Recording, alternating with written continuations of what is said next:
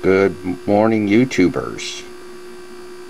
I hope you all had a wonderful summer. And here we go. I'm working on a Kenwood TS120S.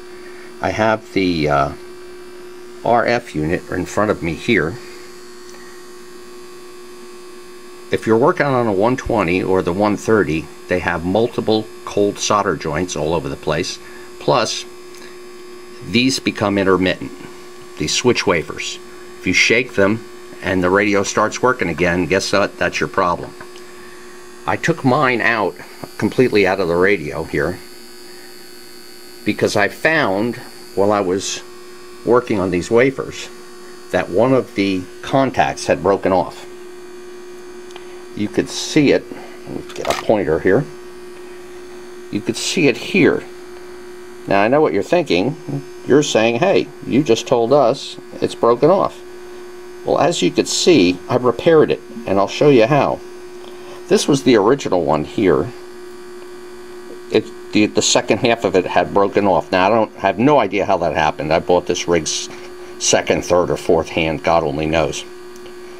But I did, I found a way to fix this, which anybody can do. What you need is a good junk box, or the next time you go to a ham fest, start scrounging around under the table, see if you can find any phenolic switches, different sizes. Maybe you can get them for a couple of bucks. And when you get home, you carefully drill out the little rivets that secure them to the board. You use a small drill bit so you do not damage the contact itself. Once you get them drilled out, it's very simple. What you're going to need, I went to my local hobby shop here, out across the border into Easton, PA, and I picked up some flathead screws, 3/8 inch, 00-90, and along with the nuts and the washers for it. The reason you're using such a tiny screw is because what you're essentially doing is, I don't have a pop rivet gun small enough that I could rivet these things back on here.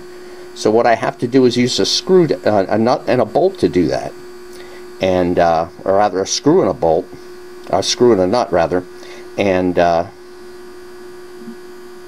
that's how you affect the change. You line it up, screw it down, you put a little bit of thread lock on there, and you tighten that down, and you fixed your contact.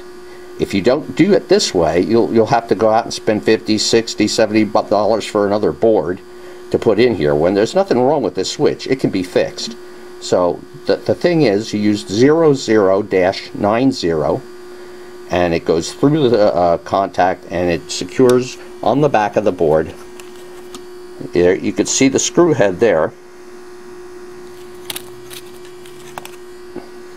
and there's the nut on top right there. There's a good shot of that.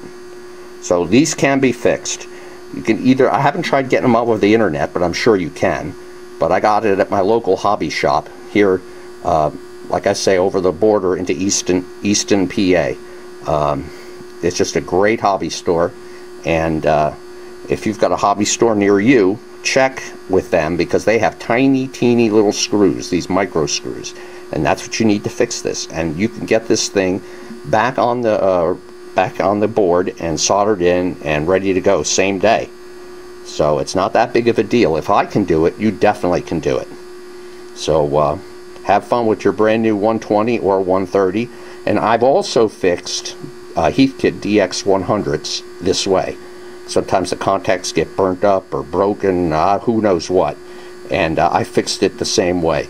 With those bigger units, you could use larger nuts and bolts, like maybe size 1 or 2. But for this small stuff, you need the 00, the 00-90, and that's it. So good luck, have fun. We'll see you next time. This is WA2BMB, Alex, out here in Western Central New Jersey. So long till next time.